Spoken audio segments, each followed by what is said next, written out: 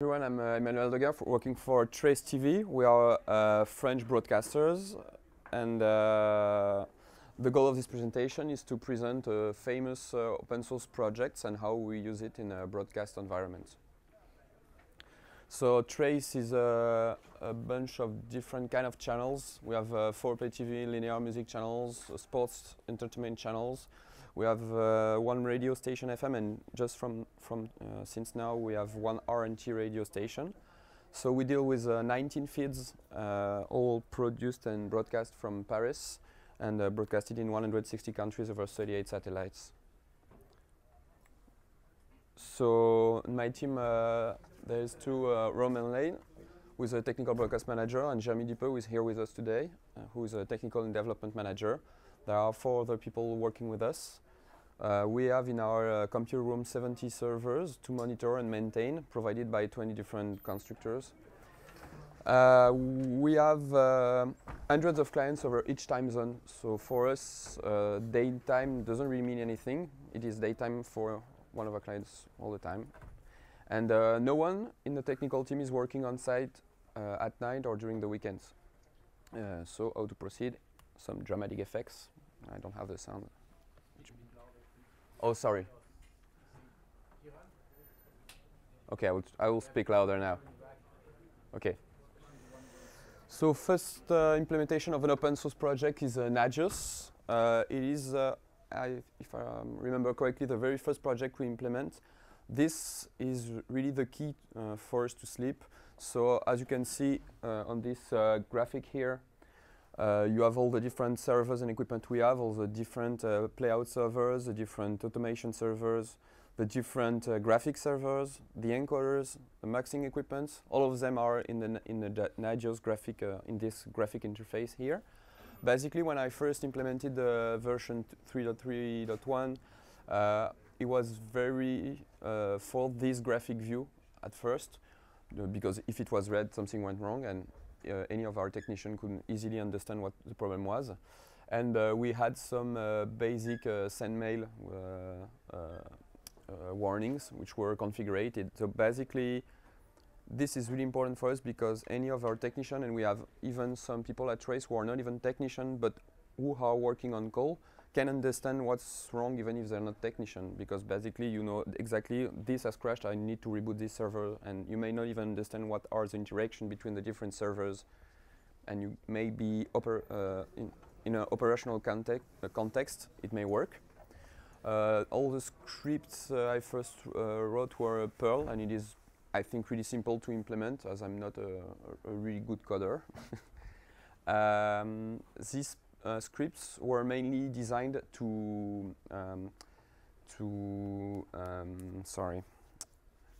read some log files and recognize some patterns, warning, errors, and then do some conditional logics to know if it is important or not to return to the operator who is on call. But then the project has evolved. Now Jeremy is in charge of evolving it. So now we stopped the email warnings and we're working directly with SNMP traps, directly from the different broadcast equipments. So it is much more precise and convenient, and we go further in the diagnostics. Sorry. So basically now we receive on our phone, often in the middle of the night, I don't know why, or during our birthdays, or all these weird days where everything crashes. And we receive precise message which says directly which equipment crashes, what kind of problem, is it a hardware problem related to, like let's say UC consumption is to 100%, or the system is off, but we can monitor through some application, or if they crashed. And what we are working on right now on this environment is to send to via SNMP orders, or to what we do right now is we have changeover equipment, SDI changeovers, which are manufactured by Nevion, which is a Swedish company, and we can so the principle of this changeover is to switch to some loop in case of we have a problem on our main signal, and now we can directly send an SNMP trap to switch directly when we acknowledge the issue, it will directly switch to the main feed when the problem is solved, which saves a lot of time, especially when you're doing everything remotely on a VPN in the middle of the night. You just acknowledge the problem and you switch the signal from backup to the main signal or the opposite. And this has been more developed too as a tactical view, which is much more just a bunch of a list of alerts or warning, but it is much more easy to deal with. As you can see, our view, this was the view probably last year, and we had more and more equipment, so it started to become a little bit busy over there, and this is much more clear to be redirected to any of the different equipment. So another project we work with is a Google API. This was for the marketing department. It was a requirement for the marketing department because as we have all these clients and always in the middle of the night, like let's say we have a call, I will make it short for you, but like I will have like calling from Indonesia, I have black signal, dot. And of course I don't know by heart all my hundreds of clients. So it is a really easy way to just zoom in, or if you're not too bad in geography, you zoom into the country and you may find your 2 or 3 clients in there. Then we have like some color code to make it more, which clients are more important. I won't say the names. And when we click here, we have like the smart card information, client information, phone numbers, the codec used on the satellite they are receiving. You have all the different uplink station, and you can create like group emails, group contacts, and send an automatically generated email to all of them. Like let's say we know that there's an issue at this uplink station because of child-parent logic. It will send directly to the concerned person the same email saying like we have now an issue on here. We work too with another project named Redmine.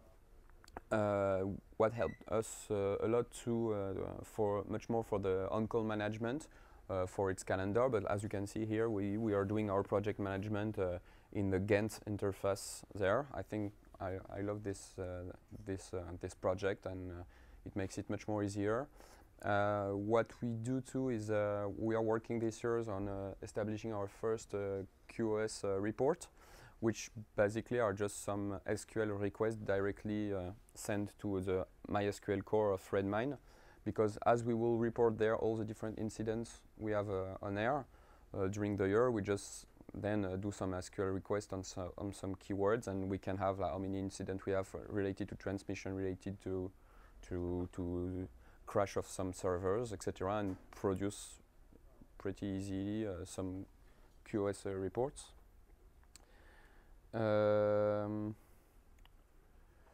Trace Central, this is much more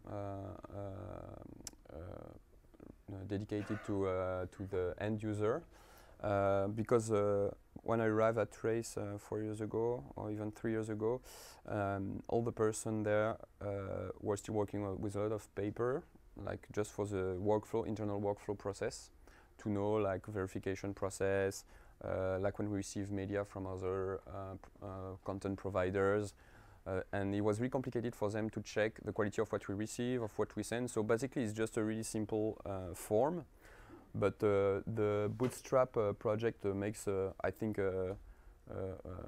it is very easy to have this kind of interface all around because of its variety and how it is resized automatically on the different platforms, iPads, iPhone, etc. It is based on a MongoDB database. I like the idea of just pushing my JSON in this database and get it back. I think it is very simple to use. Okay. Then we created too this web interface for a file converter.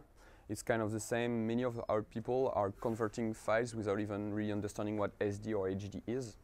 So we just needed like an interface. You throw a file in there and it will say correct, not correct, without even, for someone who doesn't even know what is a video format. and we'll say it's really to have something really user-friendly, and it helps a lot our team. And then the conversion work is done by FFmpeg scripts.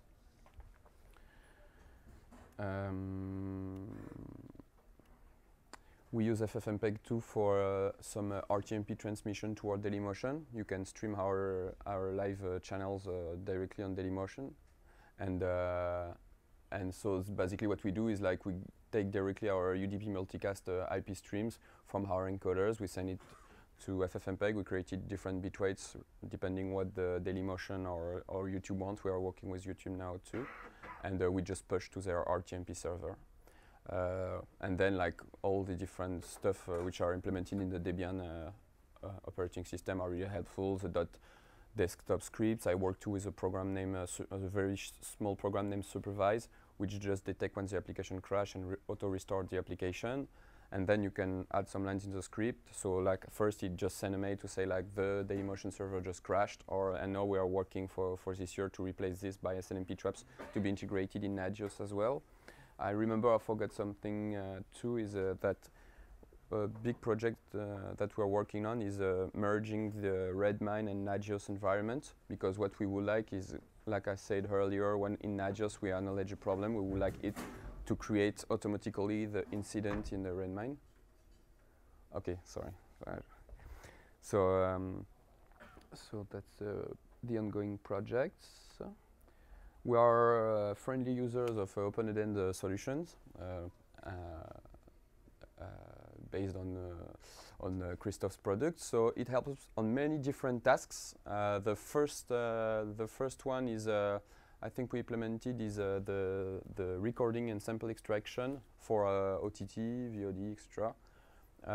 So our feeds are recorded 24 hours a day on a server through the open-ended interface.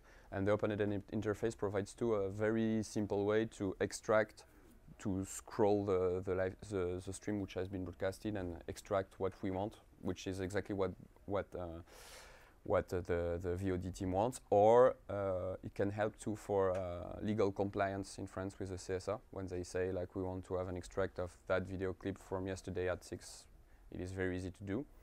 We just implemented, so this is a project on which Romain is working, implemented an IP changeover system, still another open-ended solution.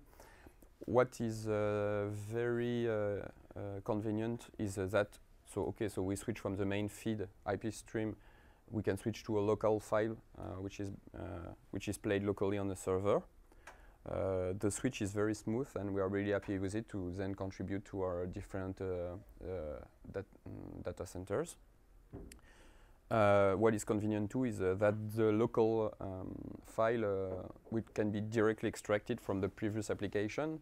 So because back in the time we had always to ask to the production team to record what happened a couple days ago and then convert it and insert it in the system. There we just move a file, extract it from open-ended, and then it always looks quite recent when we switch toward it. Then we are right now implementing open-ended products too for our internal IPTV network. So you just have a server, the open-ended key, and you basically have some cards to receive TNT, mixing everything with your own UDP multicast streams.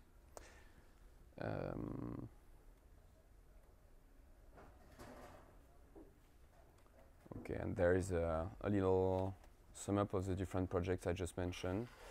I think we can go for the questions. Thank you, Emmanuel.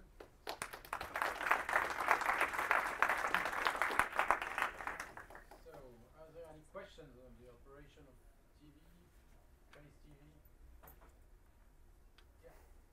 Have you evaluated how much money you have saved thanks to open source solution compared to commercial traditional solutions? Evaluated not, but I can say a lot. Oh, sorry. Okay.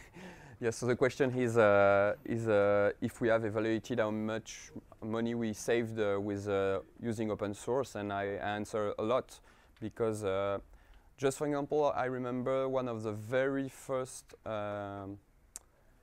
At first, it didn't really save money. It saved our life quality as a technician because the first Nagios implementation just helped us to sleep, what was really not possible the first 2 years when I launched the first channels. So yes, this has no value, sleep. And then, yes, I remember that we needed to record the streams for the CSA compliance, and just a recorder provided by any commercial service is like between 5 or 10 grays for one feed. So yes, now with like different open source servers, it's much more convenient, designed for broadcasters, and yes, cheap. And what I like too in all these different servers we have now is like we are buying a bunch of servers, and if they crashes, we can just replace it as it is. Compared to the commercial world, when you have any problem with any commercial server, you just have to wait that they send another one, and it can just be replaced as easily as just buying a Dell or HP server. Yes? Are you encoding in real time in X265? So the questions are we encoding real time in X265? We haven't tried yet. I just tried the X265 decoder. I'm mainly interested in the X265 projects to save space because of the bandwidth reduction.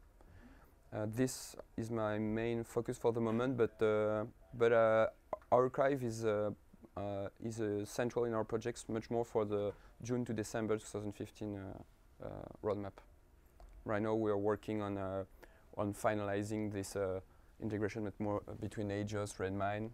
We're finalizing this at the beginning of this year, and then we will have to save space with our recorded files. So yes, I will definitely consider the X265 project.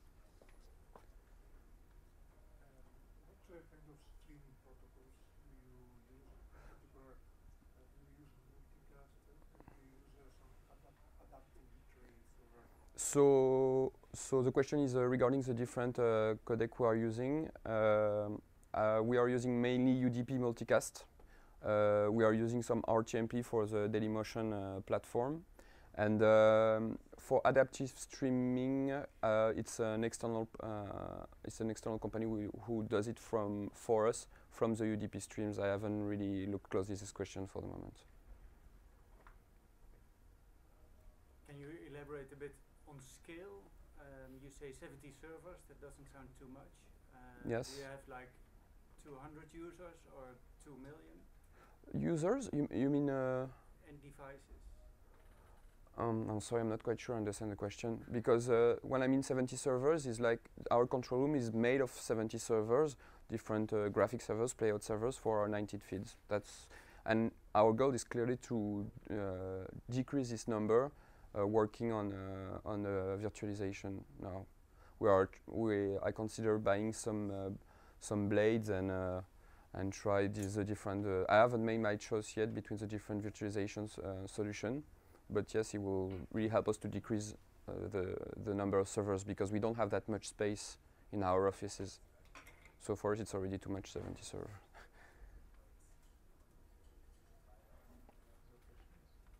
I have a question maybe for you. We have seen lots of distribution aspects here. What about the production platforms, like editing platforms? Do you see it? Have you investigated if there are free open source tools Yes. for this? And where do you see where open source is valuable and where maybe it's less at the moment? For the moment, I remember. I'm sorry if I'm because I'm not sure I remember exactly the names. There is one named Cinderella. Cinderella. I remember that one. And I remember another one, but I'm really sorry, I won't find the name again. I really see the force regarding the production team for the transcoding options for the moment, because this is what we're doing, like especially when we have to transcode always the same file in the same format, we always implement some FFmpeg scripts here and there. Regarding editing, it seems really complicated to me. I mean, even for our editor team, even for switching from two commercial products from Final Cut toward Avid, it seems already extremely complicated. Yeah, it will, any case, whatever you choose, it will cost a lot of money in training for all the teams, or they may just refuse, and we don't really have, we are kind of tired on that aspect. For the moment, we are only working on Final Cut, but we have issues with MXF on the last version, Final Cut Pro 10. So yes, we are reconsidering the different options, but I haven't made my choice yet. And what about the handling of the production formats? Because yeah, they have different, sometimes complicated formats. Yes, but basically we simplified everything as in just working with our ready-to-broadcast files from A to Z. We're working on MXF XDCAM 50 megabits from A to Z. They edit directly on the ready-to-broadcast files, and it's just a different folder and a copy, but we decided to do this. So everything we receive basically go in a watch folder and is being transcoded to MXF XDCAM to be then reused by the editors or whatever OTT application. You're welcome.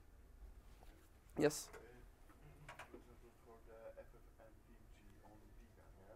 If you are using only bare metal servers or you're using virtual ones? If I understand correctly, the question is are there experimental FFmpeg servers?